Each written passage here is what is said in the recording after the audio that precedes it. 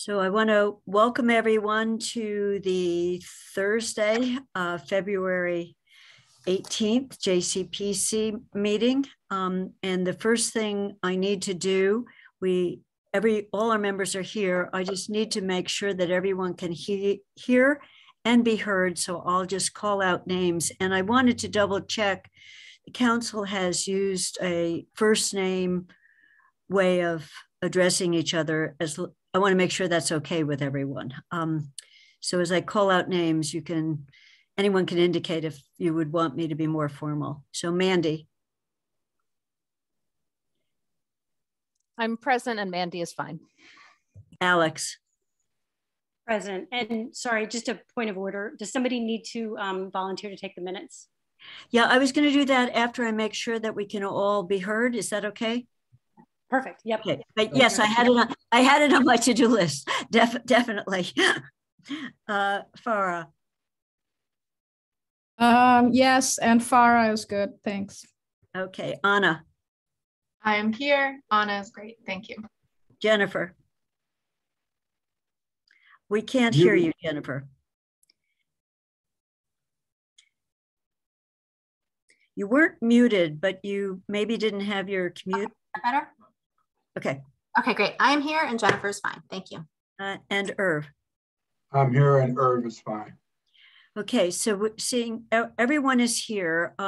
Sean did minutes last time and he did terrific minutes, but we need volunteers for minute taking. And I think when I counted up, no one has to do it more than once. So if you can either volunteer today for today's meeting, and I can ask this each time, that may be the most efficient way to do it. So is someone willing to do it for today? Alex said yes. And what I'll do, Alex, just to make it easy, Sean did it in Word. I'll just send you his thing and then everyone can use that same basic template that we're using. So no one has to figure out what does it look like. We'll use Sean as our model. And Kathy, can I say one thing real quick on that? Yeah. We have a new flow for posting videos. So every Friday, all the meetings prior to that point will be posted on the YouTube channel.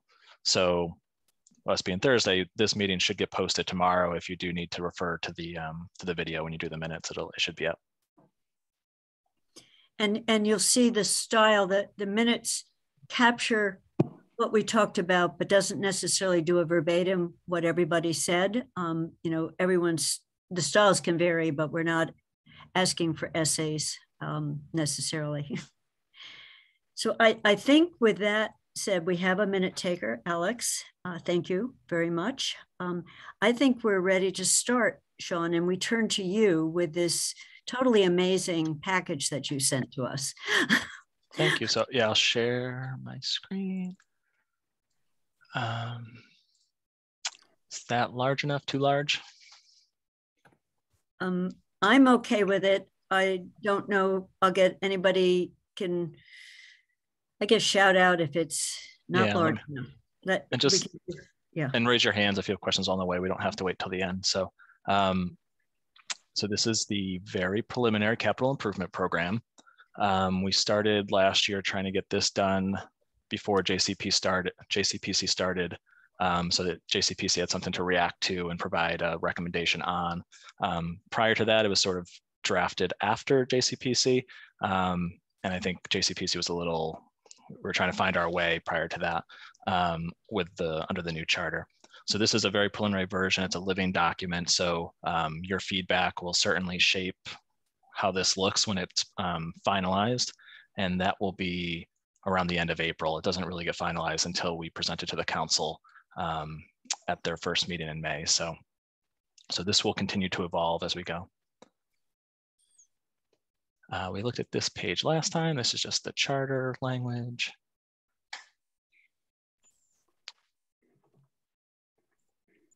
So this section, again, just gives an overview of the capital process. It is kind of a full year process. Different elements of the capital process are always being worked on. The first phase is department heads evaluating what their capital needs are and preparing their requests for the upcoming year. department heads meet with the town manager and with the finance office to review those requests, and they help update their inventories in this first phase. Last year we moved up the inventory collection point. We were trying to do it January 1st. We actually moved it up a little earlier last year because we're a member of the Green Communities. We do, Stephanie Ciccarello, our sustainability coordinator, has to do an inventory in the fall anyway. And so we were getting a little bit of a grumpy responses when we'd ask department heads to give us inventories, 3 months apart from each other. So Stephanie and I kind of joined forces to do one consolidated inventory in the fall, and that seems to work well. We're in this next phase of working with JCPC to review the plan and the proposed projects and get a recommendation from JCPC. The next phase in April and May will be to finalize the plan and make any adjustments to it and present it to the council. And then we'll start meeting with the finance committee, who will dig into it as well and review it. And then in June, the council will receive a recommendation from finance committee on the capital plan. And they will, there's a public forum held. I think it's actually scheduled in June this year. Sometimes it's in May. And then the town council will vote on the capital plan. And then staff work with our procurement officer to begin to make those purchases. Whatever was approved, they start working on that. So there's a little narrative for this year that will evolve. I think I'll point out the major elements of this plan as we go through the specific projects. I won't spend too much time here. This pie chart, it gives you a little bit of a split. Again, every year it can be a little skewed if there's one big project in that particular year. This year, for example, fire is a much bigger slice than they normally are, and that's because the ladder truck is in the plan you'll see later on, and that's not an every year type of purchase. That's a big slice for them. So.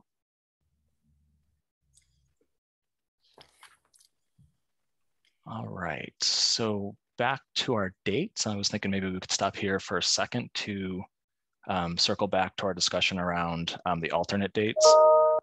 So this is what we looked at last time. There were a few alternate dates where we were hoping to push back the meeting time from starting at 5 to starting at 6 or 6:30. And we were going to see if that worked for everybody. So it might be, if people can do a thumbs up, raise their hand if it works. And I'm just look at a screen. It's fine with me. Every at least I think one of these meetings is I have a conflict with, but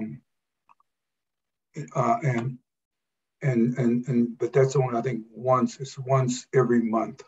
Okay. Do you know what date that is, Irv? The one that you might have a conflict with if we pushed it back? Just a moment. I will tell you. The 24th. The 24th, you'll have a conflict. Yes. So yeah. Actually, it's if the meeting starts at 6:30. I will be coming out of a meeting at that time. So again, if this meeting, if the JCPC starts at 6:30, it will be fine. Okay. Okay. So you're fine with those 3 dates. Okay, good. Yeah, I'll just change them. And Mandy, you have your hand up, or was that just saying the dates work for you? So I think we have agreement, Sean, and you can make sure we all know that on our calendars. Yeah, I'll send out the dates, and I'll try to get all the calendar postings out there for you all. Okay. And you're serving dinner, is that one of the? No. Yeah, that's great. Yeah, Farah, you need to unmute. Is this just for these 3 dates? Yeah, so just these 3 dates would move, we would move to the alternate time. So it would be February 24th, we would start at 6:30. March 3rd, we would start at 6:30, and March 17th, we would start at 6:30 instead of 5. All the other dates would stay 5 to 7. Whoa. All right. Yeah, could you Yeah, it would help me a great deal if you just followed up with an email on this or whatever. Yeah, I can send out everyone this schedule so you can look at it and let me know if it works. And we do have one extra day if we need it. And then one other change, again, this is a living document, so I'll let you know of the changes that have popped up since we sent this out. The library date did not work for Sharon, the library director. So we're gonna actually, I think we're gonna switch Jones Library and Police in terms of the schedule. So when I send you out the dates, I'll send you that revision as well. And I'll keep going. All right, so the complicated chart here. So this is basically what we looked at last time, except last time you looked at the FY22 version. This now has been updated for FY23. So again, at the top, you have our property tax estimates for what our revenues are going to be from property taxes, and then the cash capital, or the amount of that levy that we dedicate for capital improvements. It's based on that. So for FY23, we're proposing to go to 10%. So it's 10%, and it's actually based on the FY22 prior year levy limit, that 57.2 million and the under FY22 approved. That's what we base the 10% on, because we do a look back so that we know the exact amount. So that's where that cash capital number comes from. And you can see we're proposing going up to 10.5%, and that's where we would stay in the future.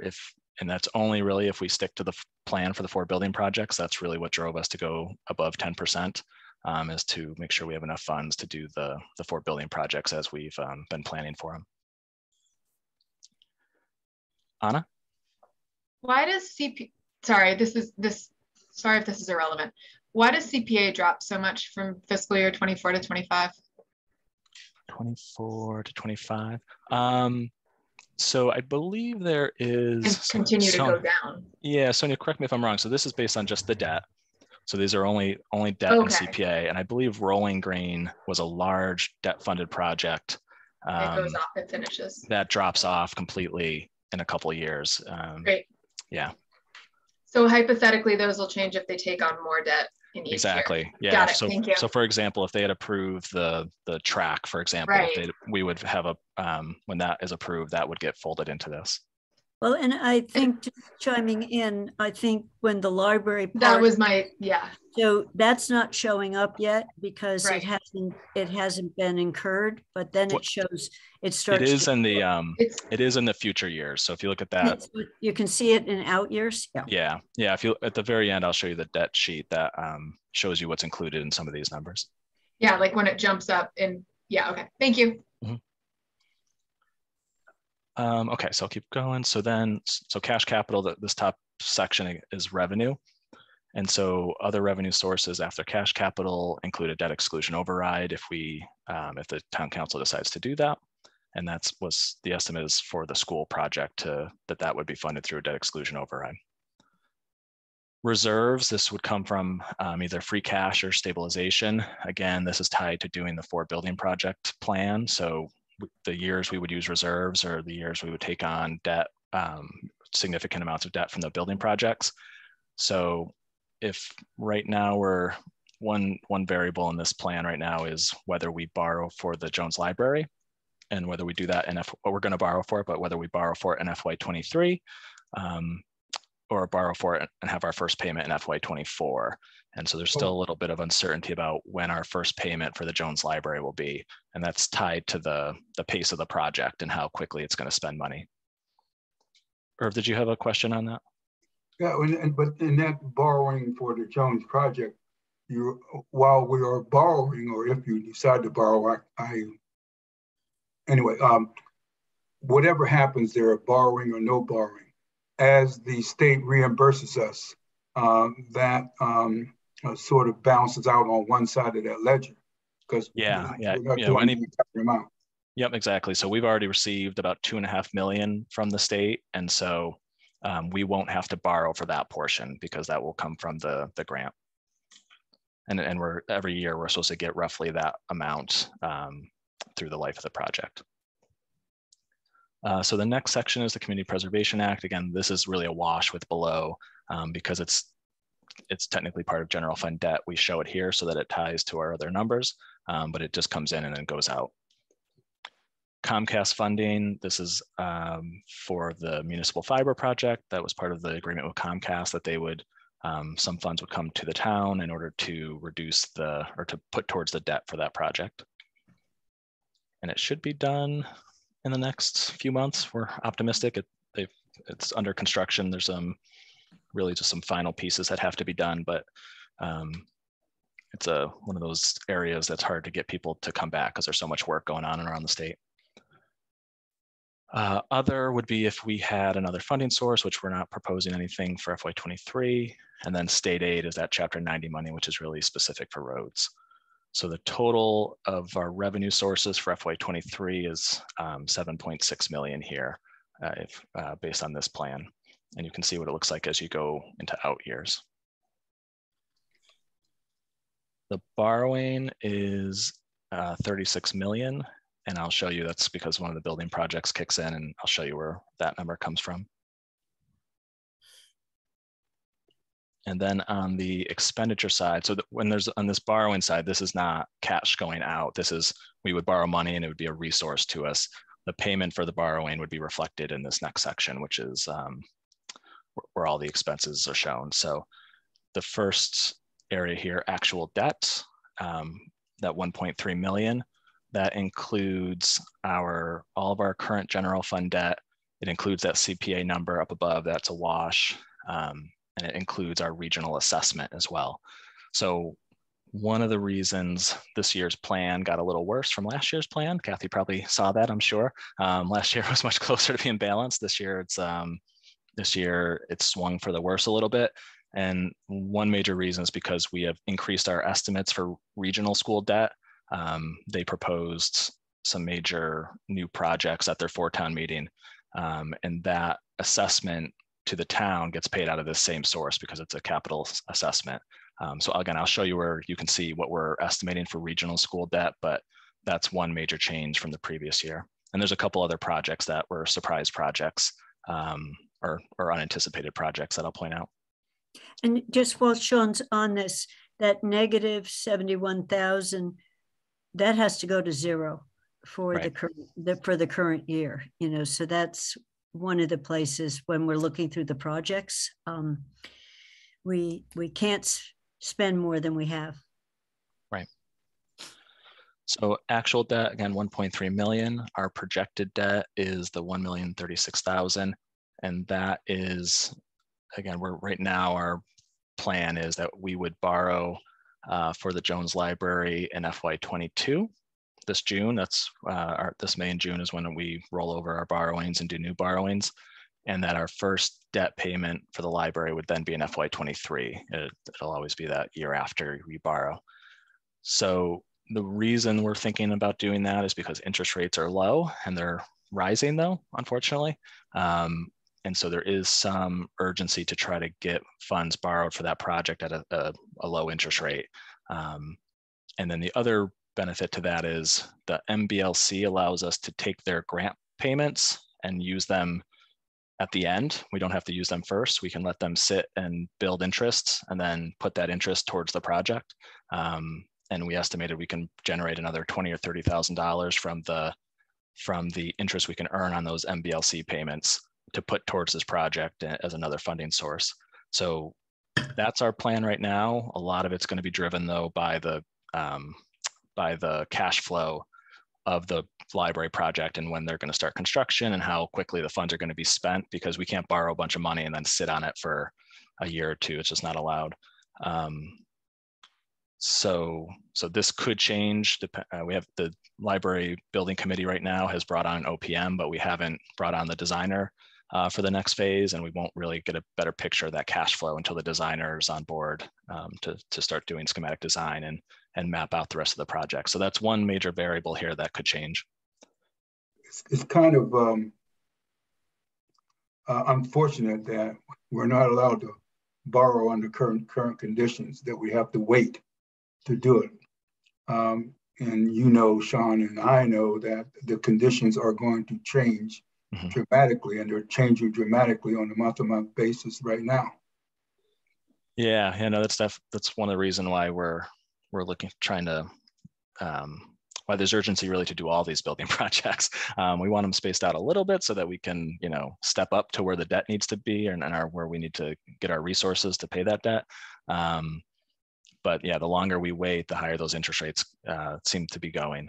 So they're still good, but they're not as good as they were a couple months ago, for example. Jennifer has her hand up too, Sean. Jennifer. Yes, I have two questions. One is just a process question. Is it our practice in this committee to raise hands to ask questions or make comments, or are we more casual? It would be good to raise your hand, because then it's not the first voice that's raised, at least the hand goes up, and I'm doing my best to watch the hands go up. So use the little raise hand symbol at the bottom of the screen. That'd be great.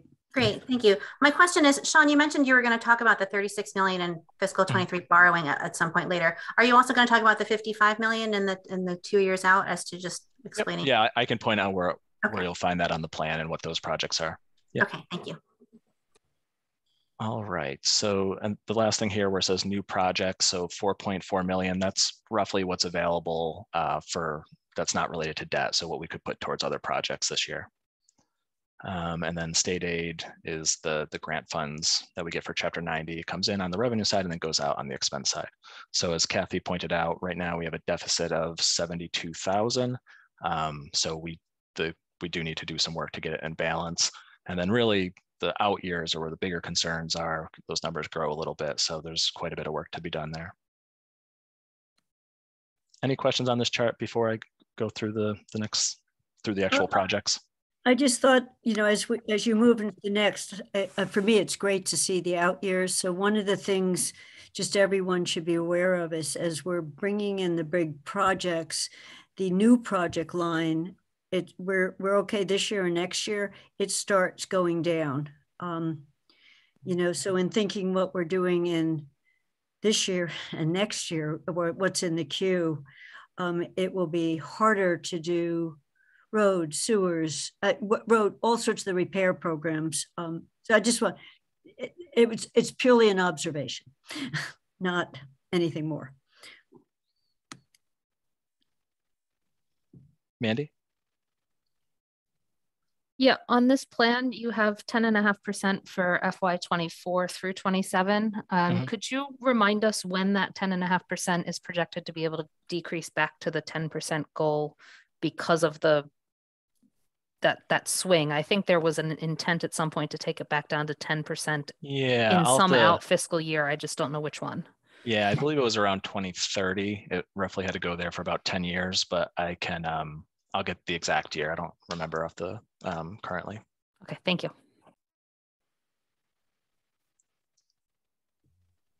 Okay. So I'm not seeing any other hands, Sean. I think you can move on. So I'm not going to go through every project here, but I will point out some of them. Is that too small if I make it so I can fit the whole 5 years on there? That's okay. All right, good.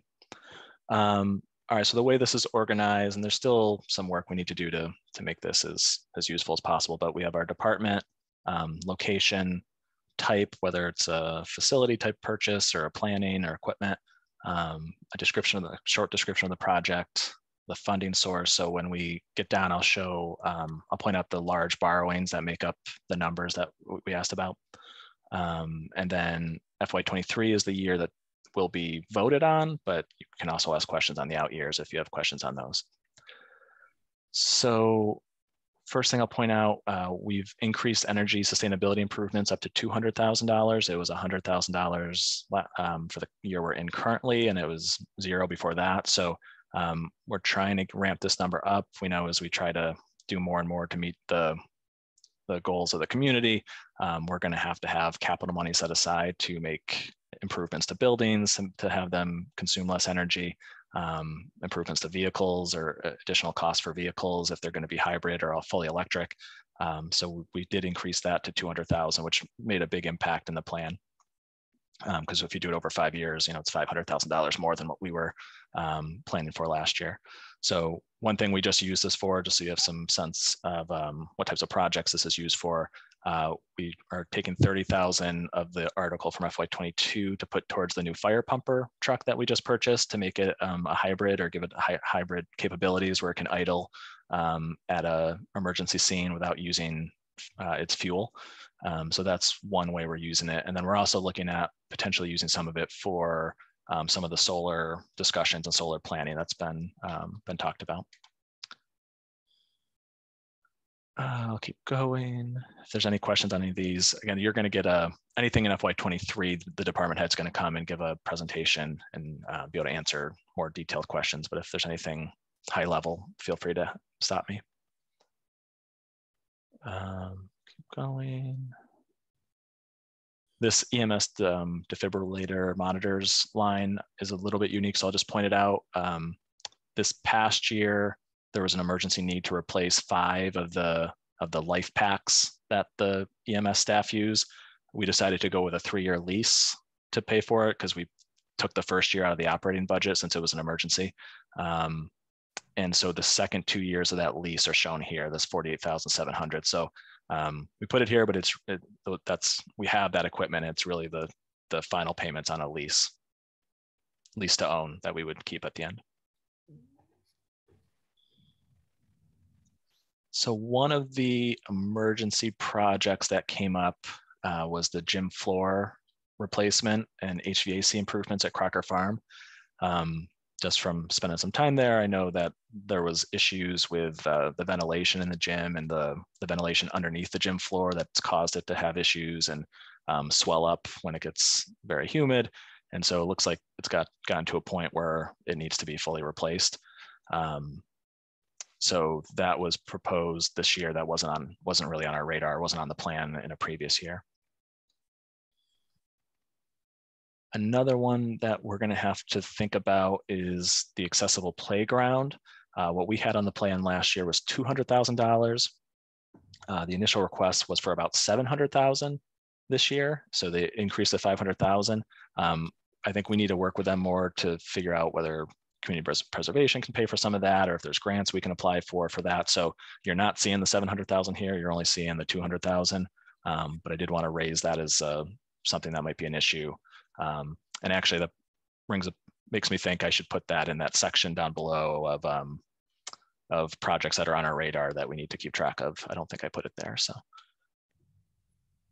I'll keep going.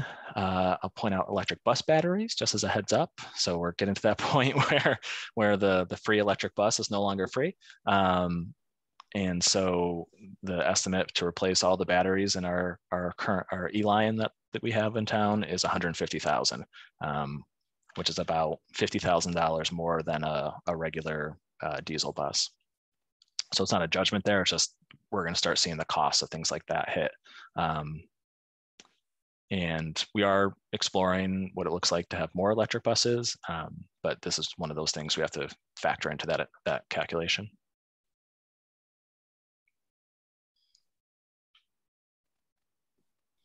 So in Public Works, as Kathy mentioned, one of the elements we've discussed with the Fort Building Project plan is that there's going to be less sort of unencumbered capital money in the future. And so there's some things we want to invest heavily in now and before those projects, before the building project debt comes on the books. And one of those things are roads. So for the last several years, we've put a lot of money into roads and sidewalks. This year we did drop the road a little bit, and maybe sidewalks a little bit, but it's still a pretty large contribution and compared to if you look at previous years, what levels those were at. So there's still a pretty sizable contribution to roads and sidewalks.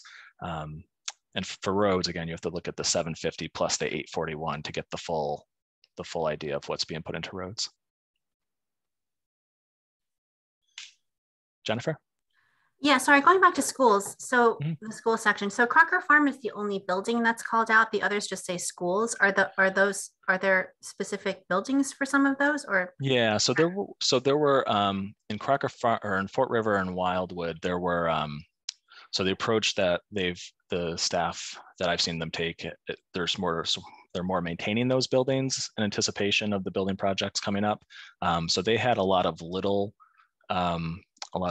capital projects in those buildings. And what we've asked them to do is look to these larger pots of money that covered some of those things. So for example, they had some HVAC projects that were small, but they also have this general HVAC improvement bucket of 100,000.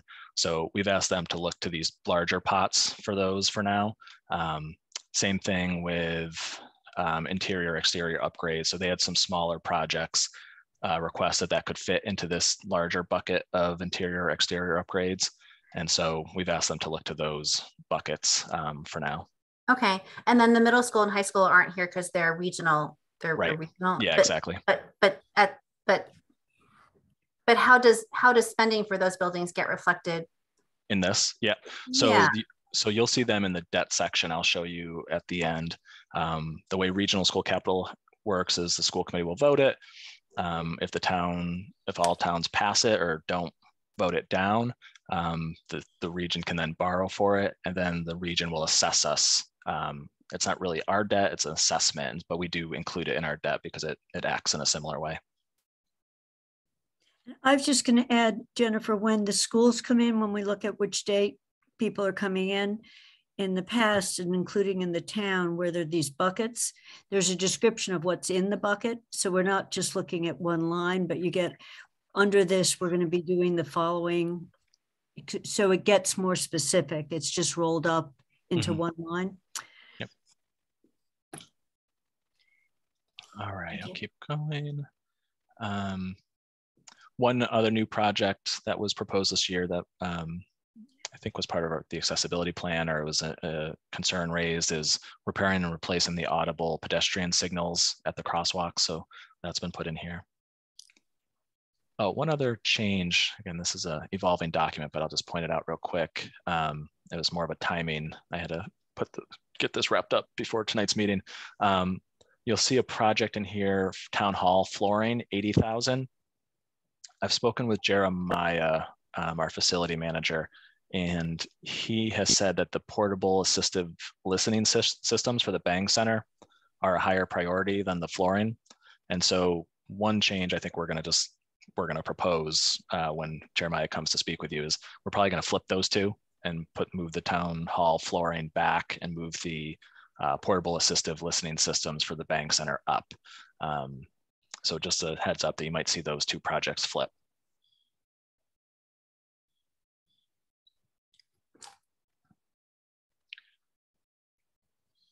All right, I'll keep going.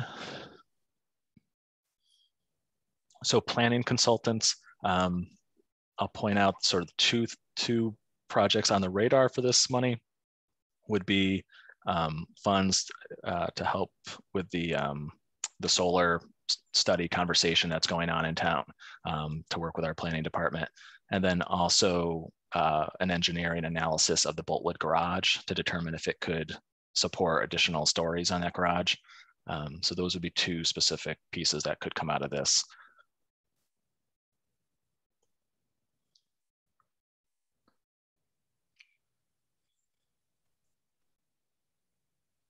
And then this last page has vehicles and buildings. So for vehicles, I think the most noteworthy things are the ladder truck that we are putting in there this year that was identified as a high priority as part of the budget guidelines this year that the town council issued. And so that is in here as a borrowing.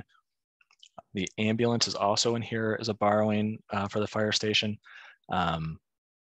It's potentially, we might be able to pay for that from another funding source. I talked about how we have an ambulance fund that collects money, and if it has sufficient funds, we may be able to just buy it out of that ambulance fund and not have to borrow and take it out of these funds.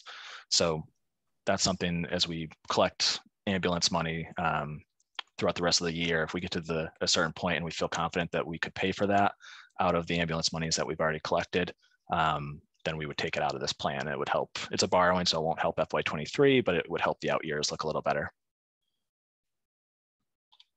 Mandy? Yeah, two questions. The first one is on the prior page in the planning, recreation, and conservation departments. They seem to be the departments that didn't have FY25 to 27 spending at all that seemed to potentially have spending, or I would think would have spending.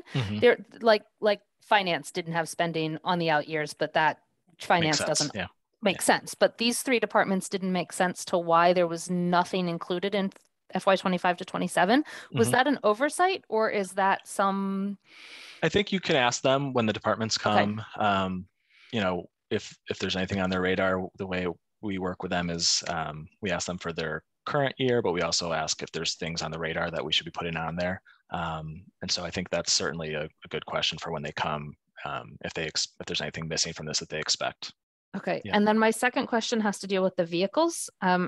And this is in preparation for the next couple weeks, which is, I still find it extremely hard to match vehicles on this capital plan page 12 with, I liked the color coding in your vehicle inventory, but what I find hard is the figuring out how many, say, 1-ton dump trucks there are versus 3/4 ton. When you look at the vehicle inventory, that's what I have problems matching in terms of how many do we have of this quote type of vehicle in terms of size and that. So I don't know whether that can be added easily to the inventory, but sort of figuring out a way to classify them so that we can sort of say, oh, we're replacing one every 3 years and we have 12 of them, you know, in our inventory, or we're replacing 4 in the next 4 years and they're the only 4 we own type thing. So just for future conversations. Yeah, no, I think that makes sense. Trying to have some sort of summary to the inventory, and maybe a better way of linking these. The DPW ones, Guilford is going to have to, you'll see in the explanation of the projects, that's one area that's still pending. I'm waiting for information from him. But I'm sure by the time he comes to present, he'll be able to tell us exactly what ones they're replacing. But I agree with you about some sort of better system of summarizing the inventory, because it's hard to look at the whole list and take a lot away from it. Anna. Oh, sorry. I also had 2 questions, but Mandy Jo got one of mine, which was trying to tell all the different vehicles apart was challenging for me in the inventory as well. So I appreciate that. My question is about Cherry Hill and why it's broken out separately from other recreation or public works, especially, and the rudimentary question is, can't they share mowers? And I recognize that those are what we're looking at right now are different types of mowers, but I'm just curious why they're always broken out. And is that a consideration on years when it might be the same piece of equipment that recreation or conservation has? Yeah, so I think the second question is probably best for when they come. The first question, why they're broken out, I think we've always wanted to be able to track how it's not technically a revolving fund or an enterprise fund, but we've always wanted to track how well Cherry Hill does, you know, whether it's breaking even or if it is it. So on the expense side, you can get a sense of what its costs are. And on the revenue side, we have separate revenue accounts as well. So in any given year, we can look and say, how did it do? Which recently it's done okay. Prior years, it wasn't doing so good. So I think that's why it's generally been broken out. Sonia may have a better explanation if she's there. But one other thing I'll just say that we're still monitoring, and we don't know if Cherry Hill is doing better because of the pandemic or if it's doing better because Hickory Ridge closed. So we're hoping that it's not a good thing that Hickory Ridge closed, but we're hoping that they're doing better and it's going to continue and it's not just a temporary boost from the pandemic. Right. Alex, you're up. I think. Sorry, my mute button's off screen, so I could type, so I couldn't get to it. Yeah, I just had a quick question, and this might have been in there last year and I missed it, but there's an HR section where we're doing a $40,000 compensation study, and I know that we fund studies under capital projects, but usually they're like ancillary studies. So I'm just trying to figure out how a compensation study is under capital. Because it'll be a large consulting contract to hire somebody to do it. So it would fall under, for us, it would fall under a capital purchase in terms of being a procurement. Are you saying because it's not related to a building or a physical structure? Yeah, I mean, in the past, when we defined capital projects, you had the $10,000 threshold. It had to be a building project, or it could be consulting engineering services that are ancillary to a capital project, to a building project or a capital project. And that didn't seem to fall into those buckets. And so I just wanted to understand its placement here.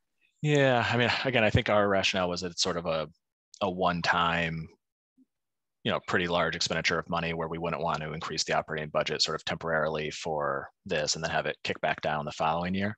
So I think that was the rationale, is that it's sort of a one-time singular expense. So to follow that logic. Can I add to that? Part of it is also capital project funds or multiple year project funds. So this might go over more than one fiscal year. So that's one of the reasons we put it in capital. It's kind of like doing the reval for assessors. It's the same type of thought process. Yeah. And that one I think is more regular. It's not every year, right, but I think it's more common it's a consulting contract. Yeah, I think it's 5 years now. But we can, again, I can talk with Paul about, and we can make sure if we can review the criteria for what's capital and just make sure it fits. So Farah and then Irv. It's on page 11, Atkins Center and Hampshire College Planning. What is the Hampshire College Planning part? It's under planning. I think it's 11. Yeah, so I think these, again, Dave and his staff will be better to explain. I think it has to do with sort of those village centers and what goes on at those village centers. Like, for example, the Pomeroy Village Center, they're doing they got a grant for the Rotary, we got Hickory Ridge in the area. And so there's sort of a process about what that village center would look like in the future. But again, I think Dave will be able to explain that one in better detail. Irv? That 40,000 HR, I think, that's highly problematic to be put in capital. I mean, it's a stretch, a very big, huge stretch. So I would appreciate it if the town manager, you, Sean, come back to us with a better rationale on what you put forward. Sure. So I have a question, not so much on your list right here, Sean, but it's when we get down to the inventory and it relates to vehicles. So I'm following up on the vehicle. Not only was it hard for me to match categories, but we've got this great vehicle list now that shows mileage and how many miles it was drawn. So in general, it made me wonder, when we buy a new vehicle, do we take another one offline? Does it disappear? Or do we just keep carrying it in the inventory? Because it looked like a few of these aren't driven very much. And I don't know what the very much is, so if it's only driven 50 miles or something, I was looking at, like, didn't take it out very much. So, when do we remove it? And this is a more general, is there a market where we're getting rid of, we think it's outlived its life, but it still works, right. So some with police cars, we have to change them out after a certain mileage by regs. But we replace things and don't seem to remove, it's a little hard to see the totals, but the totals for at least one department are fairly startling. And it was a question, and it's DPW, it's a question whether, are these just like, there's a spare truck sitting on the lot in case another truck breaks down and it's never used, and it doesn't break down. So it's that kind of, can we do that interactively kind of when we get to the discussion of inventory with the new purchases? Yeah. Yeah, and again, I think those are the department head will be able to explain that better. But for many vehicle purchases, when we buy the new vehicle, we'll trade in an older vehicle. So that's one way the vehicles you'll see the one come in, one go out. Some departments do have those backup vehicles. Some have, they have summer staff who come on, so they have vehicles that are specifically for their summer staff. And then there is some, you know, one of the things I try to highlight in the list, there are some vehicles that, you know, when I did the same thing you all did and look at how many miles they drove to see if there's other vehicles we might be able to just, you know, shrink our fleet. So one of the things we're hoping to do this spring is, to your second point, is we have a platform called, what's it called? GovDeals we started using. It's an online platform that you can post assets and get competitive bidding across the country. Prior to that, we would just advertise in the local newspaper and we would usually get nothing. But once we started using this GovDeals site, we sold an ambulance recently that we would have gotten, you know, maybe $500 for 1,000, if anything. I think we got 5,000 or 6,000 for it. So we do have a more advanced way of selling these vehicles now that get better, exposure to the full country. And so what we're hoping to do again this spring is go through some of these vehicles that we feel like, and work with department heads that maybe can get repurposed or sold, and do sort of a spring cleaning on that front. Mandy. That goes into my question, which is every year I notice we spend a lot on technology. And so I don't know whether there's multiple people to ask this. What do we do with all of our old technology? Because a 3-year-old laptop we might need to replace, but certainly has useful life left. Right. You know, I don't know whether that's something you guys can answer, or whether I have to ask IT plus school IT plus library IT, all the different IT departments. So yeah, it might be a little different between school and town. And Sean Hannon will definitely be able to give a more complete response. But that's one of the things they've actually, as I was mentioning for vehicles, we just replaced our phone system. And so they've got all these phones, and that's the same thing we're doing with the vehicles on that GovDeals site. We're probably going to do with the phones as well. It doesn't have to be just vehicles. We can post anything. We have, I think, one of the issues is we haven't been getting rid of the IT equipment. It's just been piling up in places, and so we've got to again do some of this. We got to make this an annual process to try to sell some of these things or repurpose them and recoup some funds. And just, you know, that's an interesting idea. When at a place I worked in New York for a number of years, when they were doing that, Sean, they did an inventory and they posted it town-wide or employee-wide at what they thought the market price was.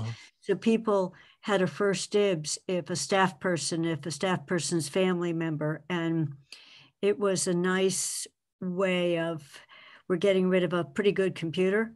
So I don't know whether there's an easy way to do that, but it was a speak by over the next 2 weeks, or we're going out to the general market approach.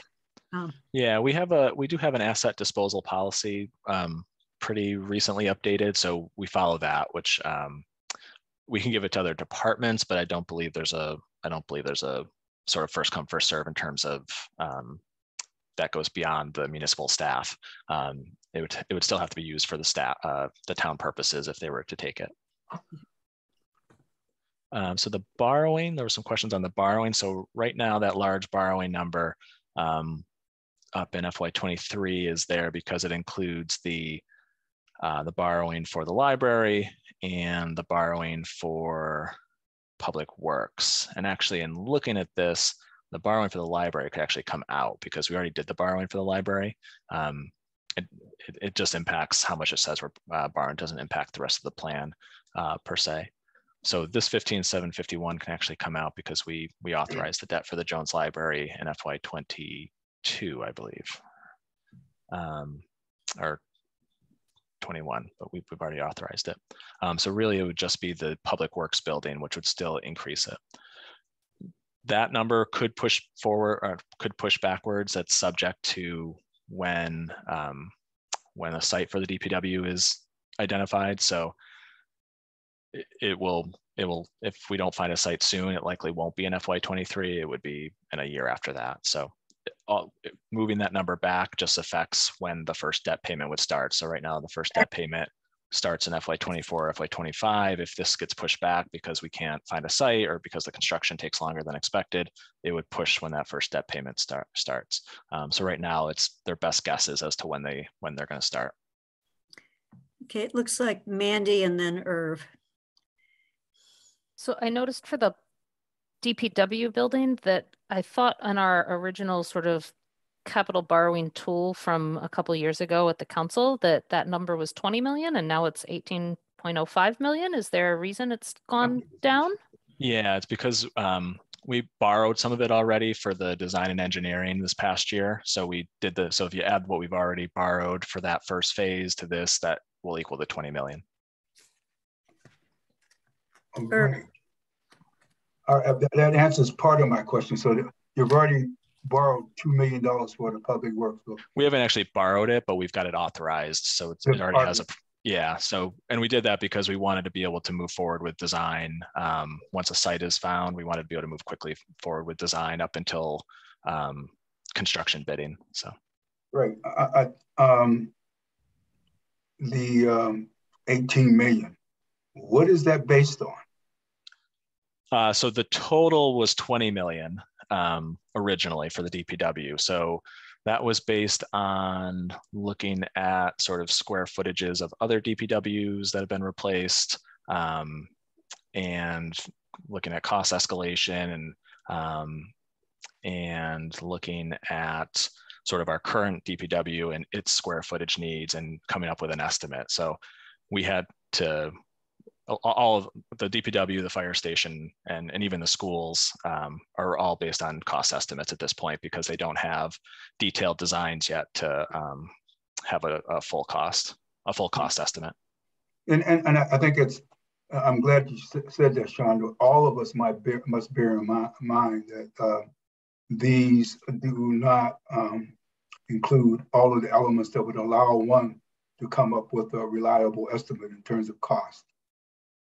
Yeah, I think for all of these, we're going to have to develop the designs are going to have to be developed.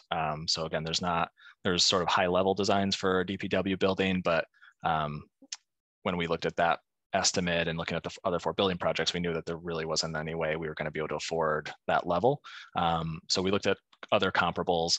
But I think the big unknown right now with all these cost estimates is what does net zero do to the costs? My understanding on this in my work related to the school building project is that net zero, the impact of net zero may be an increasing cost as well, maybe growing even faster than regular construction costs are. And we know construction costs are going up really sharply as well right now. So that's one of the reasons why we want to get a design developed pretty quickly for the DPW and for the fire station so we can get more detailed estimates of what we can get for the money. Thank you for that, Sean. And I can say that, and you know, and everyone else knows that this number is not going to be a static number, that it is certainly going to go up. Yeah, I mean, we're going to have limitations on the numbers going up. I think there's going to have to be choices made for all the projects if that happens, because to take on 4 building projects, one of the reasons why we came up with these estimates is because we had to set budgets for these projects to see if we could afford them. So I hear you because you know the industry and you know what's going on with these projects and you've been through these before, but we are going to have to do really everything we can to try to stick to the budgeted numbers unless we have some other funding source that becomes available. Jennifer. Yeah, so I guess my question is along the similar lines. Like I'm looking at the 40 million in fiscal 25 for the school building project.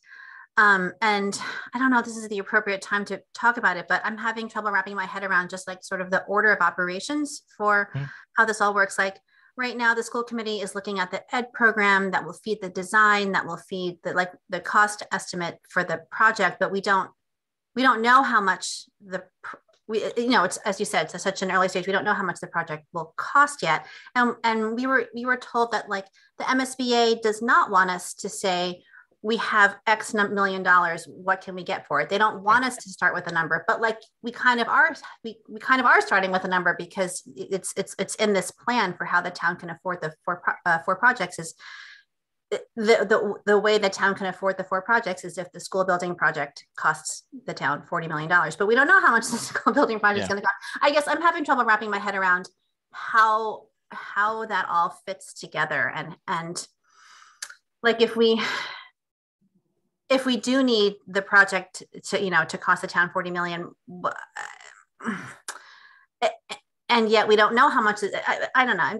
I'm struggling with. Yeah, no, it's a unusual challenge. I would say that the town is, you know, we're trying to address all these buildings that, you know, some of these buildings should have been addressed 10 years ago or 20 years ago, and they weren't. And so now we're trying to address them all within 10 years because, you know, if you look at them, they're at that point where they need to be addressed. So it is a big challenge that we're taking on. The reason why we have numbers now is because the council and the town manager wanted to come up with a plan for how we could do it and prove out a plan of how we could do it. So this was, I think, 2020 when, you know, we looked at comps, we looked at cost escalation at the time, we projected forward a timeline that seemed reasonable, and came up with these costs. I think one of the things that's a goal for the council this year is to update that for building project plan. And so we're starting work on that. We're trying to wait to see if we get a concrete number related to the school project, so that we could factor that in. And if we find out any more information on the fire station or DPW. But I think to your point, it is, you know, it's not the way we would do things if we could plan it out, you know, well in advance.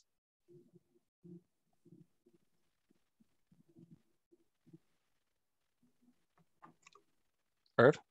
You're muted, Kathy. Okay, I was just going to say, we want to kind of limit the conversation on the 4 capital projects, because that is, we at JCPC don't have to make these decisions, right. Thank goodness, but and we don't have numbers yet to revise this. It was part of this financial planning model that Sean mentioned on. It could work if these numbers could work. And we clearly, in the COVID world, are going to have to take construction costs and 2022 versus 20 when we looked at them the first time. So fortunately, in 2023, for us, we're not going to have to make decisions about these. It's not that it's irrelevant. It's just, it's not on that list. So, Irv?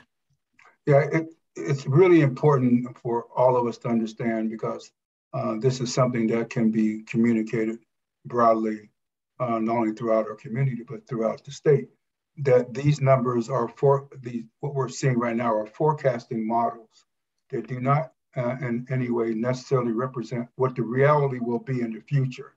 So it has no impact on the planning processes going forward right now in terms of the school building, in terms of the program, educational program, and ed plan. This does not have anything to do with it. This is a forecasting model and model only. Thank you. Mandy? While it's a forecasting model, at least for those that would not be debt exclusion overrides, those models and those numbers go directly into that bottom line future borrowing numbers that show our 5-year plan not in balance right now, including while using reserves.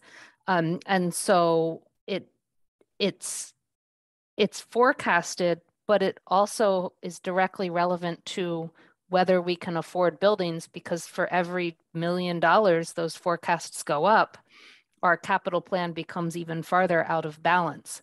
And while the schools, in some sense, I think Sean would say, are an in-out number because they're intended to be a debt exclusion override, you still got to get it past the people.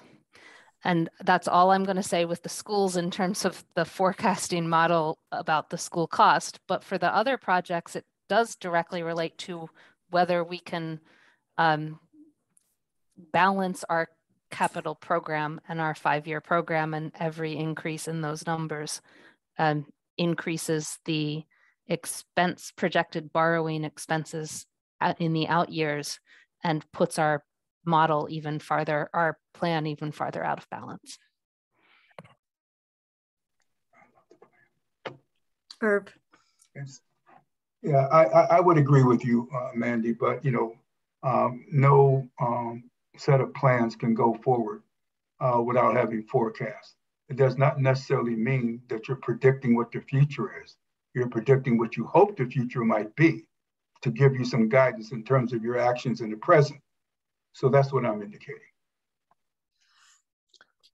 So all right. Do you want me to keep going, Kathy? Oh, sorry, yes, go ahead. I think keep going. And this is definitely coming back. It has to come back to the Finance Committee and the Town Council to relook at the picture of the big projects on what's possible in a 5-year period. So as forecasts change, we have to also adjust to them. So that is coming. Yeah. All right, so I skipped over the project descriptions. You can look at those, and again, there'll be more information from the department heads when they come and present. So this is that pending list I was talking about, where I should put something about Crocker Farms playground in here. And so what we decided last year was that there were some projects on the plan that every year they just get pushed back, and we knew there was really no way we were going to be able to fund them with existing resources. And so we wanted a different way to reflect them. And so these are projects that we broke last year based on JCPC's feedback. We broke the list into 2 different types of projects. The first list are projects that if we get a grant, we're sort of ready to go ahead with it and do it. So there's Buffers Pond dredging, Kendrick Park design. So there's the first phase of Kendrick Park is done, but there's additional work that could be done if there was money. And then Amherst, North Amherst intersection is another one.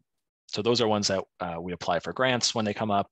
And if we get them, we could move forward with them. This other list are things that are not quite ready to either because of funding or because they just really need more analysis and planning. And so that's what this list is. And there's some new things on the list this year that have been raised through various conversations with the community. One is the Youth Empowerment Center. One is the Cultural Center, and then the new Senior Center. So we've put those again on this list that are still really in the planning phase. So I'm going to call on Anna first, but I have a comment, so I just want to make sure I get others first. Anna. Sure. So my question is about the Youth Empowerment Center. I thought, and this is truly just me needing to go back and read the report from the Community Safety Working Group, but they didn't want that to live under the DEI department. They wanted it under Recreation. I don't know. I mean, maybe I put the department wrong. The reason I put it under Recreation for now is because we allocated some American Rescue Plan resources to this initiative, and our Recreation Director is leading the sort of feasibility study around a Youth Empowerment Center and where it could go and what it would look like, that kind of thing. So that's why I put it under Recreation, but ultimately it might not be under Recreation. Okay, thank you. I had a general question of what goes on a list as opposed to we're still waiting to figure it out. So we last time heard that some of the things that had been thought of for Crocker weren't on a list because they hadn't gone through a whole vetting process and been recommended by the school committee. I think a few, and I would say Youth Empowerment Center and maybe Cultural Center hasn't gone through we want to do it. We're still going to have a conversation. So that was sort of just a comment. Sure. But one that's on a back burner is the high school fields, the track. And I know that's the regional budget, but I was curious on why there's not it's out in the future, because if that comes to us, it would be through a different avenue, but it would be a big one. So sort of I noted, since it's even in the newspaper today, right? But it's, and I don't know what number you would pick in, but certainly if someone would give us $2 million, we would probably do something with it on that. So we could reflect this somehow. It's sort of funded in the plan already. When I show you the regional school assessment, we've increased that regional school assessment to acknowledge that there's going to be cost for the track in the future. But to your point, depending what option they go with and what are their capital needs, there are the cost could be greater than what we've projected. So we could think about how to reflect that. Yeah, and it was just so people who weren't, I think this was an innovation last year. We wanted to know what wasn't on the list. You know, when we're looking at the 5-year list, what didn't make the cut. And we didn't want to put anything in the 5-year that was like, I'm up in North Amherst, this North Amherst intersection.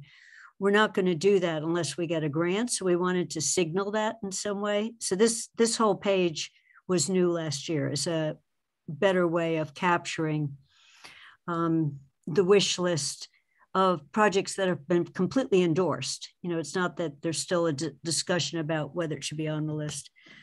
So thank you. Yep. So this is that asset maintenance page that I talked about that gives you a little bit of baseline info about each building and the budget for the building. And one of the requests last time was from Alex to add the North Amherst Library here. We're going to try to figure out a way to do that. Right now, that's not a budget that is managed by our facility department. It's I believe it comes out of the library budget. And so we don't have all that data readily available. So I'm going to work with Sharon to see if we can add that as another building. It would be a little bit different than these buildings because these are directly managed by our facility department, but it might be interesting to have that comparison of hours of operation and square footage and what the cost is to maintain.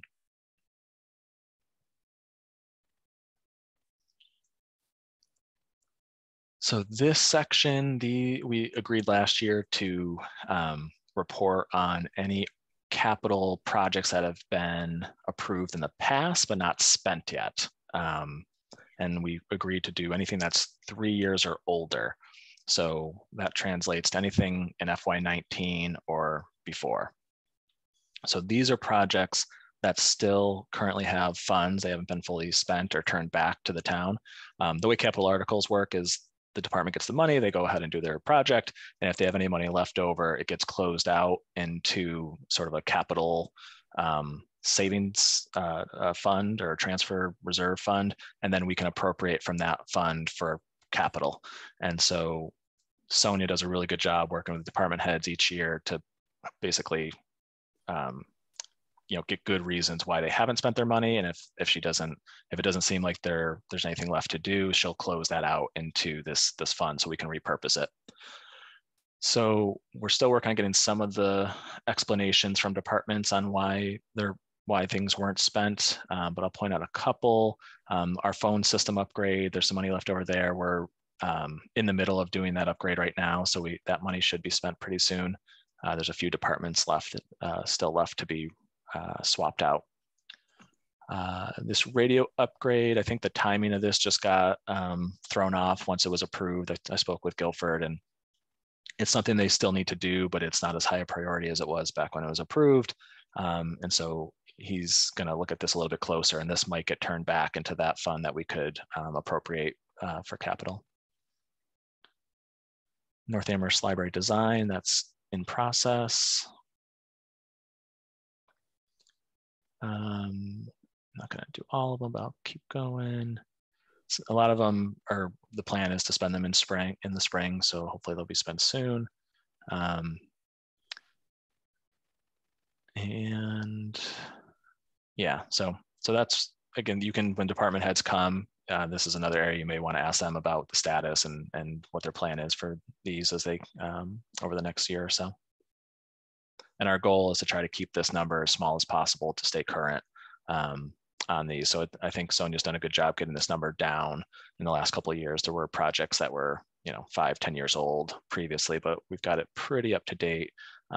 Capital projects will take 2 or 3 years generally. It's not just because by the time the funding's available, you have to procure it, you have to get contracts in place. Sometimes you're not really able to even start the project until the second half of the year after you get the money.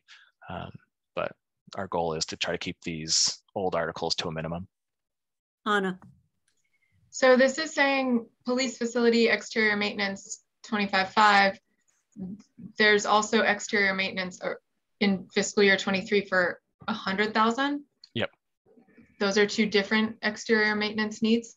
Yeah. Yep. No, and again, that would be something Jeremiah can speak to when he comes. Yep. Okay. And I'm just looking to see anyone else before I jump in. I'll raise my own hand and then calling myself Kathy. When you get down, if you scroll down to the schools, one of the concerns was we'd seen the schools had a fair amount of money on the books that hadn't been spent. And it looks like that is still true, although it's a smaller number. So when the schools come in, I think we could be asking you've got this money, you're asking for this new money, you know, what's in the works, because some of these are in the big buckets, Jennifer, that you were asking about. You know, it doesn't say for this thing, it's new equipment, 85,000. So, you know, that's sitting there. And I guess the available balance is literally whatever they originally asked for. This is still what has not been committed in any way. So it's just what's left. It's not the original amount, but it's not the original. So some of these, the number was quite a bit bigger, but the rest of it has been spent. So it's something that when we get to this, we can go back and forth to be looking at these sheets. Yep.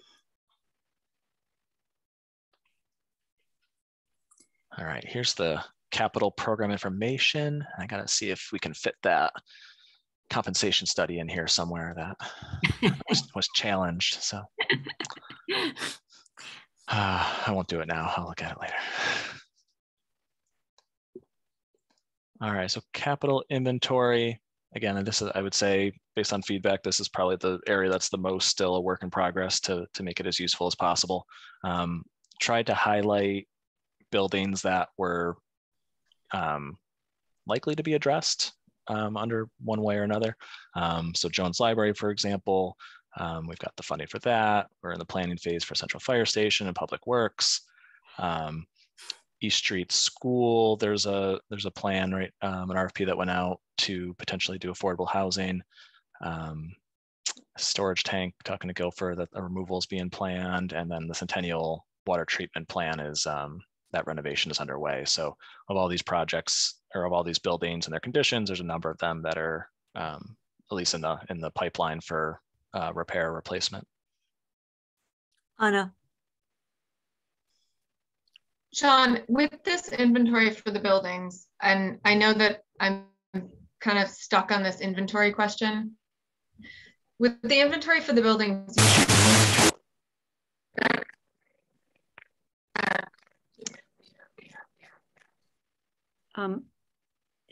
is that Anna's connection maybe? Yeah, try unplugging and plugging it back in if it's a speaker. It sounded like it had some trouble. I think she might have froze. So does anyone else have a question? Because I have a question while we wait for her to come back. Sorry, that was like a total. You okay. Can go. I can go after you. No, Anna then Alex. I want to go last. My last. Connector cord just freaked out. Okay, so here's my question, Sean. So my question is, you said you combined powers with Stephanie on this inventory. Which of these questions was hers? And the reason I asked that is because looking in the climate action and resiliency plan, you know, she talked about, or the group talked about the need to ask questions like energy use, water use, doing an energy use inventory generally, you know, the question of, is there on-site renewables? And that's not reflected in this inventory. And so I'm curious where those numbers are, because I do think it's something we should be taking into account as we look at the capital buildings. Yeah, so her inventory, at least the inventory that she has to get information from departments, is vehicle inventory. So some of the things that were part of her inventory were like the market class, the drive type, the miles per gallon, and the fuel type. So in terms of the buildings, we didn't, for that one, we don't really do an inventory the same way where we reach out to departments. So none of this is related to Stephanie's inventory. I don't know if she does a building inventory or she just has sort of an existing list that has characteristics where maybe she plugs in the energy usage. But I get your point of, is there a way we can build some of that in? Yeah, so that was part B of my question, was if there are changes we want to see, is that something that we should be taking to finance through Kathy? If there are additional categories, since finance was the one who approved the initial inventory areas?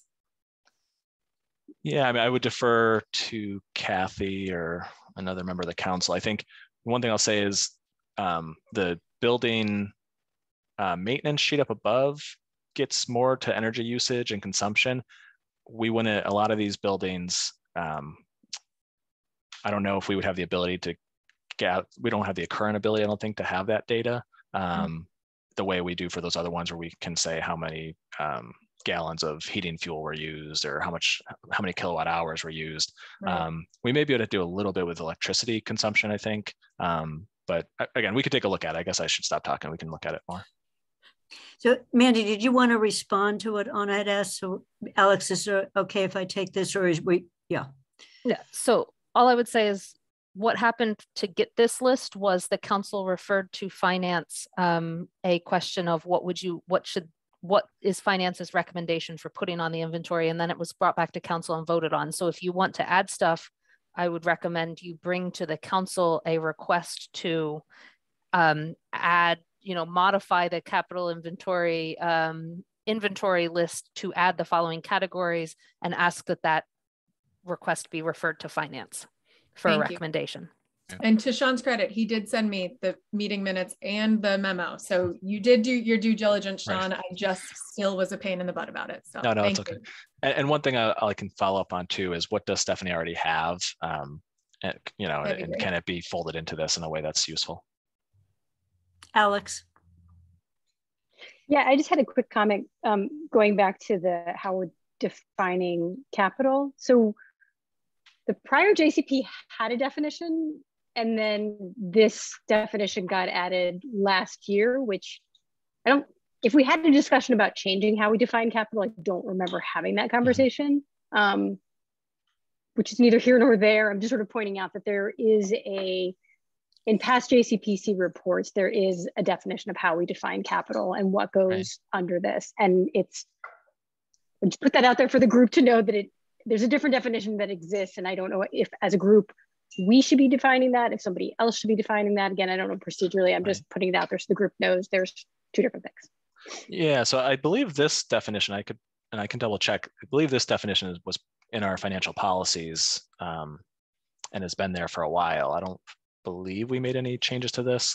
And JCPC in its report may have described its capital, but in terms of the town's procedures and how it describes capital, I think this has been the definition for a while from the financial procedures. But to your point, there may have been JCPC used to write more robust reports, and there may have been a different definition in those reports. Yeah. I was just looking at the top of that, and where it says, I guess that's part of the definition in terms of capital projects, in terms of eligibility. If you're looking at project eligibility, you're talking about tangible assets or related planning and design work. Mm-hmm. It would seem to me that certain parts of our discussion that some of the item, at least particular one item would fall definitely outside of that. Yep. Okay, I got it. I've got the feedback. I've got it. Sean initially said, "Let me just change the definition," but I think that the question is, should it be changed or not? I'm very open to the feedback, so I will. We'll take a look at that. I have a question on the building list, Sean, if you can just show the initial. So my question is, again, a generic one. We have some buildings that are in really poor condition. They don't get used. One of them is empty building, South Amherst School, empty building used for storage. The old Hitchcock Center is closed. It's not being used for anything. When, how, or if do we make a decision we have no plans to use it and that someone might actually want to buy it, the land that it's sitting on? And I don't think that would be a JCPC discussion, but I think it would be worth coming to the council at some point with, the refinement, because one of the things we were supposed to, I thought, do over in that comment is if there was a plan for the use to put it in the comment, mm-hmm. And so I love the one that says empty building, we're storing things in it. That's an interesting use of a valuable piece of real estate. And it, maybe it's in someone's mind that in the future it would be a community center, or it would be a, I don't know what, because of our shortage of money for capital. If any of these turned into money, it would help on the capital side. So that's my question about the unused buildings that are, and just on everyone else in the Hitchcock Center, the Common School, a couple others looked at it and thinking, oh, we could expand there. And the building is in such bad shape that they didn't want to take it on. Not, it's the old Hitchcock Center, the one just by the, not. Isn't it in here for demolition? There we go. Isn't it in the capital plan for demolition, or is that a different Hitchcock? Is that the Larch Hill building?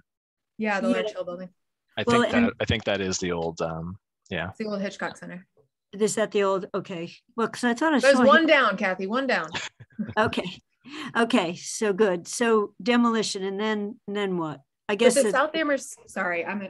No. Anna, okay. You're just where I am. Are we going to knock it down and build something there? Are we going to knock it down and sell it? Or are we going to? I don't know the answer for that for Larch Hill, but I do know the South Amherst School. I think, Sean, aren't they trying to keep that for storage when the school building project is happening, because they're going to need storage for things that need to leave whatever building, or library storage too? I'm guessing. Yeah, I mean, yeah, not even just storage, just library operations. And I think right now there's a lot of potential swing space needs in town as we go forward. So, but I can talk to Paul. I mean, Paul will be the best to give you, Paul and Dave are a little more in the weeds on that type of stuff about future buildings and planning for replacement and things like that, or if we were going to ever sell off any. Again, we just did, or well, not just did, but we're in the planning phase of doing that with East Street School. So, yep. But I can get more information on that. Okay, thank you. So on the vehicle front, I tried to flag for the departments that let me know, or I could figure it out. I flagged the vehicles that are going to be replaced with FY23 funding in this sort of brighter orange. The other vehicles that are going to be replaced with prior funding or were marked as potentially being able to be sold, I marked in the lighter orange. And then I highlighted our vehicle inventory that's slowly growing of hybrid / electric vehicles in green. So you can start to see that. And again, it's probably as high as it's ever been. And each year, I think it'll grow a little bit more.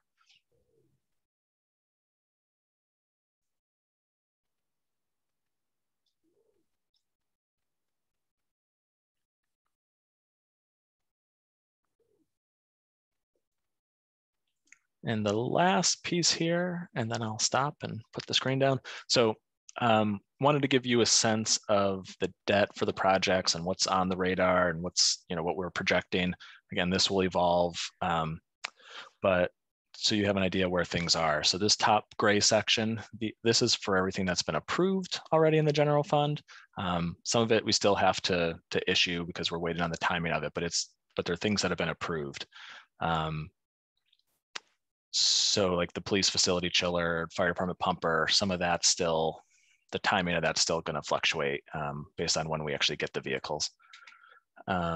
This next phase are projected general fund. So anything on this plan that had a borrowing next to it, other than the 4 building projects, if it had a borrowing next to it, then we've shown you what the projected debt would be. And this is what folds into that projected debt number on the summary sheet.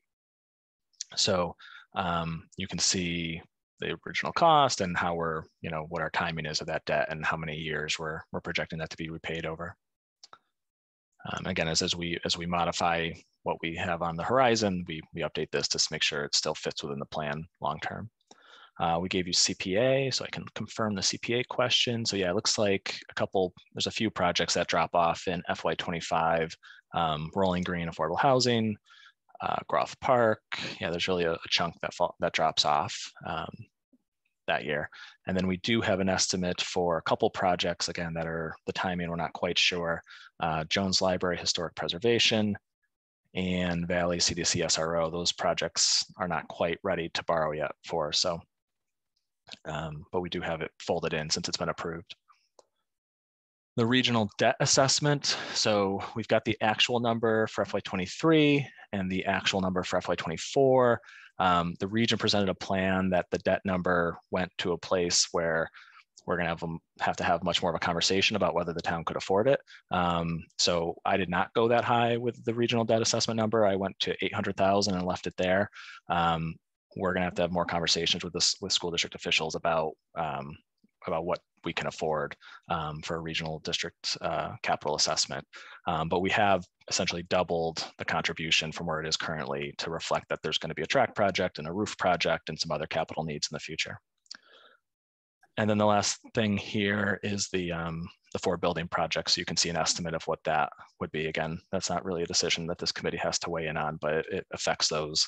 It affects the numbers, and particularly the projects that aren't the school project. It affects how much capital we have left over for other projects. Mandy. Yes, 2 things. I love this chart. So thank you for this addition, because I don't think we had this last year. So I wanted to say I loved seeing the chart and all of that. And then you said you didn't put the full, there's 3 potential proposals out there from the schools for the athletic fields. They have multiple millions, differences in millions and all. Which number or project, or, they've also had multiple ways to pay. Right. In terms of Amherst thing. Can you just indicate which one you put into this regional debt assessment?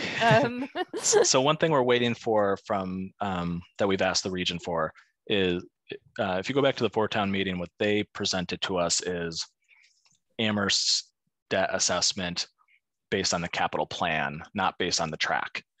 So the track was one project within that capital plan, but it also included millions of dollars for other projects. So I can't tell you there's a specific amount related to any one of those options in here. I think we're going to have to we have to have more conversations with the region about what we can afford with our regional assessment as it fits into this capital, because again, this is probably the singular thing that made the biggest impact on the capital plan this year in terms of making it go from balanced to not balanced, because last year it was roughly $400,000 a year. And when we beefed it up to $800,000 a year, it's about $1 million.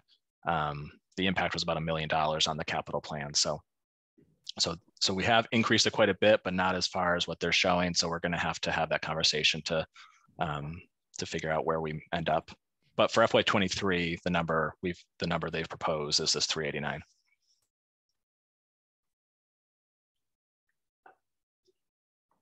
Before Sean takes the screen down, are there any other questions on either this screen or the things that came up before it? I don't see any, Sean, so I think, and I too want to thank you.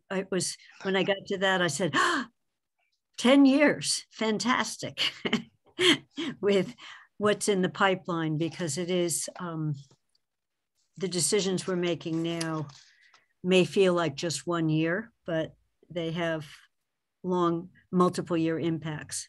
Yep. So Alex. I just want to echo, for those of you new to the committee, there didn't used to be a building inventory list. There didn't used to be a vehicle inventory list. There didn't used to be, the amount of information that we get now, I really, really appreciate. So Sean, thank you so much for everything that you've done. It really makes it easier to have a better understanding of what we have. And I'm sure all of these will continue to develop and change, but I really appreciate all the work that you do around this. So thank you. The town charter requires it.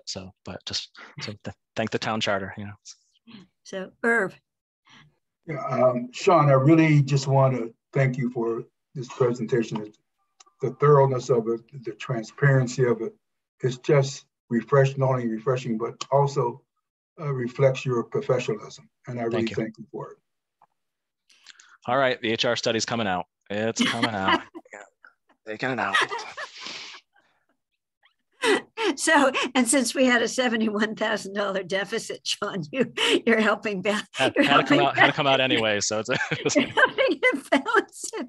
You know, one other thing, when I first watched JCPC and Alex was on it with Mandy, the first year budget was $7 million in deficit, and the second year budget was 12 million. You know, in other words, it's near to balance now. Now, what do you do with a set of proposals that we can't possibly pay for them? How are you going to make decisions? So what you've done to work with departments to get it to you, what do you really need this year? What do you really need next year is amazing. And I know it's not just you, it's you, Sean, Sonia, Sonia, all the Sonia, department heads help. Yeah. And all the department heads are making a real effort to say, I don't have to have it this year, or I can. It's incredible, the transformation, I think. Yeah. So Irv, is your hand back up, or did it just not go down?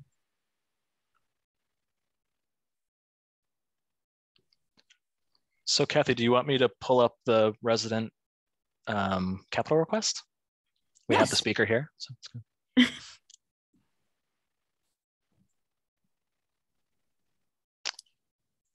And this is the only one we received this year? Yeah. Okay. Just so everyone knows, this was an innovation in, I'm going to say 2018. I should have memorized it, but where any resident could come in with a capital request and could do their best to guess a number on what they were asking for. And it goes in as if it was part of the larger set of requests we're looking at. So it goes on the list for us to decide on its merits. So I guess we have our presenter with us, Anna. So I wasn't quite clear that I got a full time to present this, and I apologize. So I don't actually have a presentation, but I can walk you through this and talk it out. And I want to, Kathy, I'm curious, since this has been implemented, how many per year do you typically get? I don't think there is a typical. There was a year where there were about 4 or 5, and the year before that there were a lot of crosswalks. And then last year we just had 1. So it's varied. It's varied a lot. And in terms of what's made it in, last year it was a solar canopy study on the regional schools, and it made it into the larger sustainable pot. We said, you know, look at that. And then 2 made it in from an earlier year. You know, so again, it's where they fit, and then the support that the general town is giving them, that it fits in an overall plan. Yeah. But so, it's never been 10, you know, it's never been as high as 10, you know, right, so it's, yeah. Yeah, so I kind of wanted to ask that because I want to give this context as to why I was the person who did it. So this was before I was sworn in to council. I did know that I would have the seat, but just to clear that up, this was in November. I was not a councilor at that point. And so this started when at a district meeting, actually, that Shalini and Darcy were leading, we had a couple of residents come forward and say, hey, you know, we're really concerned. Our kids are trying to bike to school. They're trying to walk to school around Middle Street and Potwine. And Potwine. And they were saying that the road, specifically Middle Street, is really fast and people use it as a cut through. There's no bike lane, there's no shoulder, and there's no sidewalk. And so they were pushing for an actual, just go and make a sidewalk or make a bike lane. The issue is that Middle Street has a lot of wetlands. It's got a lot of things that might make it difficult to just put in a sidewalk.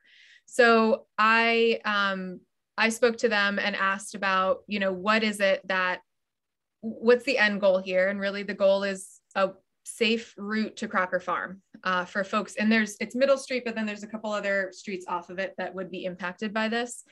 The reason I put it in is that this was a little bit of a tough form to navigate. How do you estimate the cost of a feasibility study? They would have gone in and just said a sidewalk and talked to a local construction company to get a cost for concrete. And we all know that that's not realistic when you think about town capital projects, right? So I backed up, I started talking to some folks in town about what it would cost to do a feasibility study. I looked at other towns that had done feasibility studies of similar sorts, 50K was the number that I came up with. When you include all of the wetland studies, I know that seems like a lot for a feasibility study, but granted the complications from the wetlands, the number jumped a little. This also does fit in with, I wrote a whole essay, y'all, I promise. So this does also fit in with things like the Safe Routes to Schools program, and that's a MassDOT initiative, which Crocker Farm is a part of. The study on Middle Street can lead to recommendations that support other aspects of that Safe Routes to Schools, such as a parent travel survey. This does fit in with our sustainability goals, and that it's encouraging folks to take bikes or walk to school when they live within that radius. We're talking about somewhere that's about 1.6 miles away from the school. So it's a reasonable bikeable thing for little kids. And really the goal of this is to say what's possible for making this a walkable, bikeable route for folks. There's a lot of houses in that area. I think I counted them. 60 houses directly abutting the road, 27 on Sherry Circle, Blossom Lane, South Orchard Drive, and Berry Circle, who must use Middle Street to access it. The road is 2.5 miles long. It connects 1.4 at its closest point. So that's the basic outline. Is eventually, yes, a bike lane or sidewalk would be great, but the feasibility study needs to be done first. And the reason for that is to determine what are the environmental impacts. Is this even possible?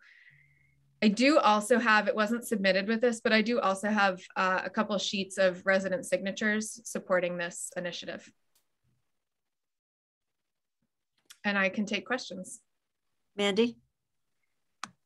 Yeah, so I appreciate you including in your brief summary here the end goal of a safe route to Crocker Farm for biking or walking. It's my understanding we bus kids to Crocker Farm if they live more than a mile from Crocker Farm. In all elementary schools, maybe that's the wrong number and the school committee members can help me with that. But if the closest Middle Street to Crocker Farm distance is 1.4 miles, which is what's in your narrative, and the farthest is 2.5, it appears that all of those students would get bused to Crocker Farm with school transportation provided busing. So my question is, the Safe Routes to School program, first of all, do we already provide busing for all these students? And number two, the Safe Route to School program, does that have a mile indication in terms of where we're looking to provide safe routes to school, up to what particular mileage? And if so, what is that mileage?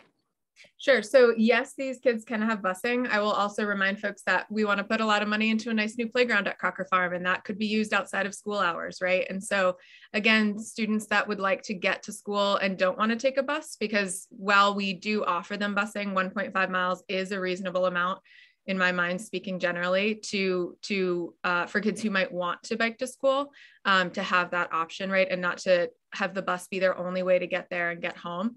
And again, after hours access, weekend access to Crocker Farm, but also there are trails that link up to Middle Street that this sidewalk could service access to getting to those trails for walking and things like that as well. I will confirm the Safe Routes to Schools mileage. I do not believe that there is a specific mileage indicator, but I'll confirm that, because this was in November when I was doing this research. Did that answer your questions? Thank you. Other questions, comments? Sean? I was just going to say, Guilford will speak to this when he comes and gives his presentation. I think we'll have him speak to whether this is something that could be incorporated into his existing funding, or it would have to be a new request, and his recommendation on it. Yeah, there's also the benefit of this beyond just access to Crocker Farm, which I think is the main benefit. There's also the benefit of, folks accessing the South Amherst Common, things like that, just for general residents beyond just little kids. Oh, sorry. I don't know if I'm supposed to call on people or who is. That's okay. It's just hand over the baton. Jennifer, I think is next, and then Alex. So did you say the study was for a sidewalk or a bike lane? Or it's both? It's a feasibility for both. Like it's because the sidewalk would require extra space going in. The feasibility study would say, nope, those wetlands are way too close. You have to just do a cut in bike lane versus. Yeah. Okay. Yeah, because obviously a sidewalk won't help bikers, because bicycles aren't supposed to be on a sidewalk, right? Yeah. You are correct. Yeah. Thanks. Thank you for asking. Alex? You're muted. Sorry, taking the notes. For the committee purposes, I'm pretty sure I'd have to go back that we had a resident request to make a sidewalk on Shade Street, and it was same idea around, you know, kids on Shade Street not being able to, there's a sidewalk once you go past, but then there's not as you come down toward 116.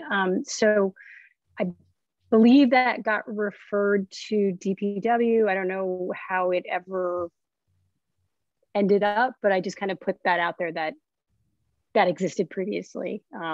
Yeah, I think, and Sean, maybe if, I don't know if you want to, do you want to go first? Do you want me to say what I know? And then, okay, so I do know that there was a request for the crosswalk on Shea Street and the lights and the sidewalk going up to that. And I believe that was just completed this year. I think that's, I know it's operational, but I believe it was just completed this year. I don't know if that was a capital resident request or a general one. I thought there was one for Southeast Street, Alex, or maybe not Southeast. I thought there was Northeast. There's definitely not still a sidewalk there because I pick up my husband from Crocker Farm and I will have to walk on that street. But yeah, I know South Amherst is full of like sidewalk chunks, right? And then walk in the road. Yeah. So it's very possible. Yeah. Okay. Not that I was pushing for that project. I just happen to know there still doesn't exist a sidewalk. Yeah. So just one added, when Sean said when Guilford comes, when the East Pleasant Street sidewalk proposal came up, the first time they came up, they were told they needed to go the TAC route to get it on the priority list of, and it was this first study, then figure out what to do. And they got the 50,000 number originally, Anna, from Guilford, that to do a survey of what was possible, that would about be the right. Then the next time they came in, they worked really hard. They got to the top of the TAC list. It came in and it was accepted. With a little bit of hope, it went out for the study this year, 4 years later. And it was only because of multiple phone calls, because what happens is it gets consolidated into the larger Guilford priority system. So I think when this comes up, we need to figure out, does it need to go to the TAC route first, you know, and if so, you know, what's the timing? And so that's just a general comment on even if it gets favorable, it doesn't necessarily mean it's in the works, is I guess what we discovered. The other question is, you said on the speed of the road, has there ever been a request for speed bumps? Not speed bumps because it's a 35-mile-an-hour road, but they did put a one of the light up signs. It helped for about a week. Yeah, because what I've seen is speed bumps on 35-mile-an-hour roads actually work too, you know, so that's what if you see on Dana and a couple cross streets down near UMass, you actually hurt your car if you go over them, you know, so it stops the speeding. So I didn't know whether that, and I don't know the relative costs on them. So you said a bike lane and or a sidewalk or something, you know, so. And that's part of the study, would be estimating costs as well as the feasibility. It'd be looking at what would it mean to put a sidewalk? What would it mean to put a bike lane? Which of those is possible, et cetera, et cetera. I will say that on the TAC angle, just so you know, I did reach out to Tracy and we spoke about this. And so it's kind of a little bit of, we're still figuring out who does what, when and where and how. And so this was the, JCPC was the route that was recommended to me by town staff, I believe, because, you know, otherwise it was going to be through TSO, but TSO doesn't really handle capital projects. They handle town services. So it did go a little bit around. And I will say so that was kind of the response I got from Tracy, was that, you know, you might consider TSO. And then when I spoke to town staff, they said, try a capital request form. No, it definitely is a capital request. I was just saying that, and Alex was there when the other one came, but it helped to move it forward that TAC had it as a high priority. So yeah. Alex's hand is up. Yeah, I have two thoughts. And it has nothing to do with this specific project. It's the resident capital request in general. You know, in theory, I love the idea. It's still not, when we've had conversations in the past about how could a resident possibly know how to fill this form out and the cost, and it's onerous. And it also raises for me the issue that, right, I mean, there's a lot of Amherst that's not got sidewalks or bike lanes, or, and by having this resident capital request, we are bringing to the top the people who have the ability to bring forth and make sidewalks. And I like that always, I very much dislike that aspect of this, is that I feel like it preferences certain people about who's going to get a sidewalk in their neighborhood. And I don't know what we do about that, but I just think I probably say this every year because I feel this way every year when a resident request comes up.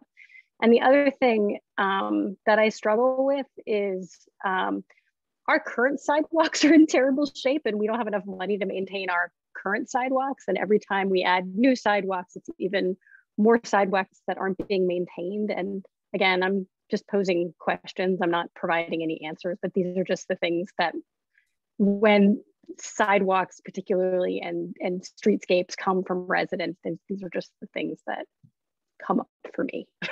Yeah, no, honestly, I mean, I think that first point was the biggest thing that was in my mind. Was one, there's a lot of privilege that already goes into navigating, knowing who to talk to. And then there's a whole other level that goes into understanding how to navigate that form and all the complexities. And I had a hard time.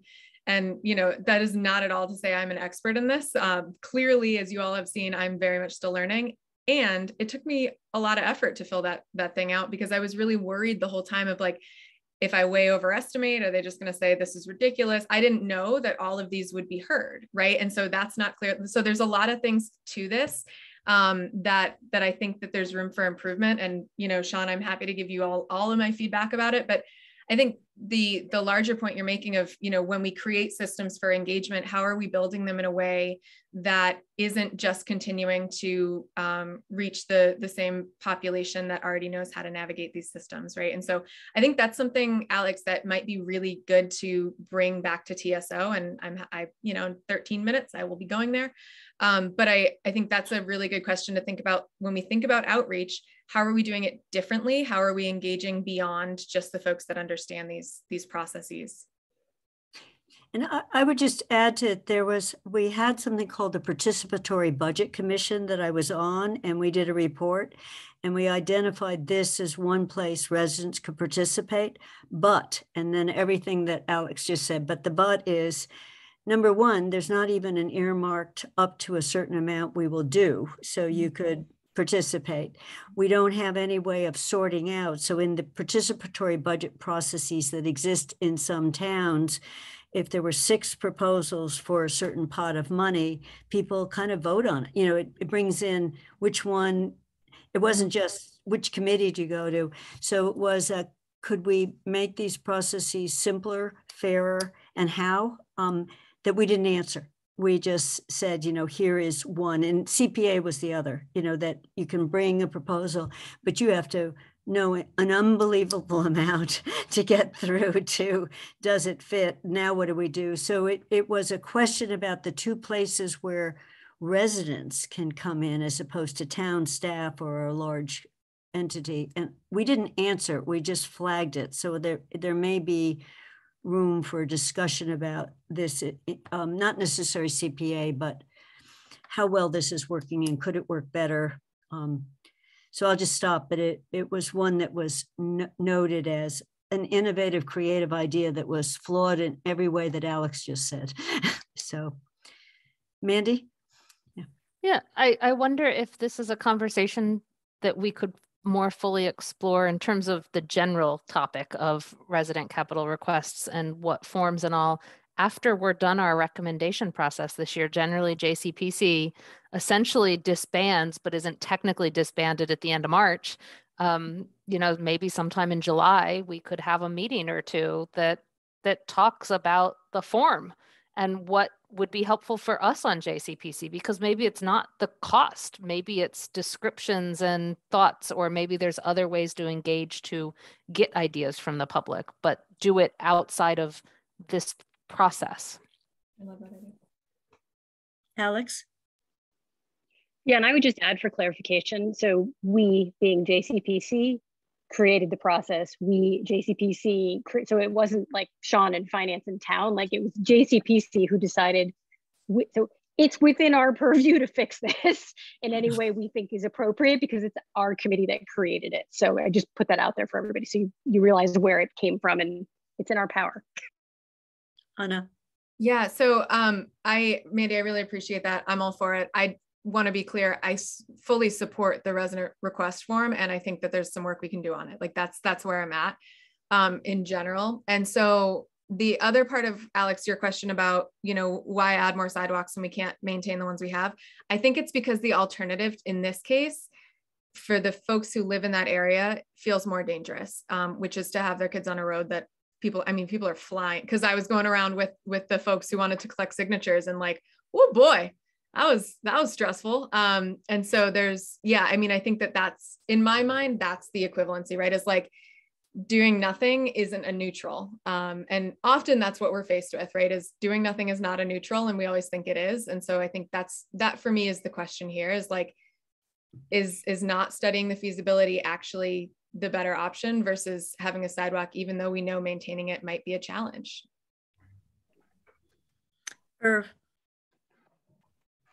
I agree with everything you said, Anna, and I think something that should be considered is that yes, this project. I mean, given what I went through when I was running for re-election on Middle Street, was heart-stopping, and when I'm going door to door on Middle, and so I understand that. I also understand, as I walk through all those neighborhoods, that there are numerous streets and sidewalks that need to be repaired, upgraded, etc. So the question is, how do we prioritize these projects? So I think that might be a good place to say we have discussed this, because we're going to be coming back to it when DPW comes up, if that's okay with everyone, because I think that is a good question. And my understanding was TAC, when it comes to sidewalks, that was part of its function. But is that the best way? I don't know. And it's the more generic resident piece. So I'm looking for other general comments, because we actually are running on time with a pretty robust discussion. Can I ask it? Sure, absolutely. Anything folks feel like they would want to see in addition to, and Sean, I don't know if that application is available for folks to read through, because okay, great, thank you. I'm sorry if I missed it in my packet. So if folks do have other questions, let me know and I can come prepared to answer them when Guilford goes, and I can supplement that. Anna, it actually wasn't in the packet, but it's been okay. posted. I was gonna say, I didn't see it. But you had to be, Alex is the one who pointed out, Sean posted it, we just didn't get it. Aha. I mean, and so sorry. No, that's okay, because what I think you're starting to do is you're often posting things that are coming up too. So so if you can at least give us an alert, if you don't want to attach everything. I'll send a reminder to check the packet. Yeah, because what we'll do is we're going to post all of the project forms probably in the next week or so for all the future meetings, so you can go into any of them and see what projects are going to be discussed. So I'll send a reminder. I'll just let you all know once that's done. Yeah. So let me know if there's more info that you need specifically beyond what's in the application. Alex, was that your comment? That I was just going to echo, JCPC is not a receive a packet model, it's a go seek it out. So it's always go to the folder on the JCPC site on the town website, and that's where you find the materials. They don't come to you in your email. I love all the things you do, Sean, but that's one thing we do not get packets for JCPC, I've learned. To be fair, we don't. And every year I forget that until we come to this meeting and Sean's like, but it's in the packet. Well, and so you have to be on the finance committee to know that you almost never get, go look in the packet. If you see it's on the agenda, it's probably in the packet. So, so this was great. I want to thank everybody. I don't see any public, so now would be the time for public comments, but I don't see any public, so I will not be asking for public comments. So I think we are finished, and next week is the different start time, correct? it's the one of our three with, I wrote them down. So Sean is going to send that out, but make sure you change your starting time on your calendars. It would be the next 2 weeks, and I really do appreciate you guys being willing to do that.